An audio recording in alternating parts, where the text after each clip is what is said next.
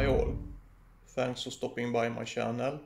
Today I want to show 3 steps you can use to build on the basic footwork, the step and drag footwork and the push and go footwork. From your stance, pull the foot in and push off to the side and step in again. Front foot back, push to the side and take a step to the side and step in again.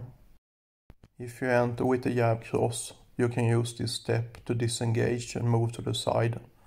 When you move back and to the side, you create an angle, protecting you from reactionary strikes the opponent might throw at you. The distance to the opponent you have created also provides you with some time to find a new angle and attack again.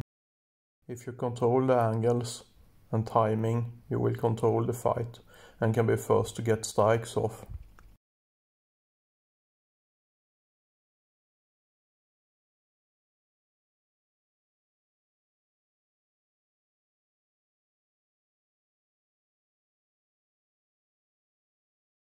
Okay, time for the next step.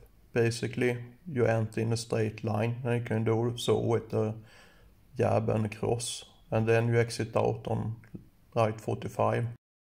So the idea is to enter from a superior angle and get some punches off and then move out on an angle to defend yourself and set up a new opportunity for attack. This is the third and last step of this video. You enter again on a straight line and pivot out, enter, pivot out, enter, pivot out to an angle. If you combine these 3 steps with the basic plus formation footwork from the previous video and do this in both stances, you will be able to enter and exit from multiple directions and both to the left and the right. No need to overcomplicate things. Oftentimes, the basics get the job done. Thanks for watching. Please subscribe and like.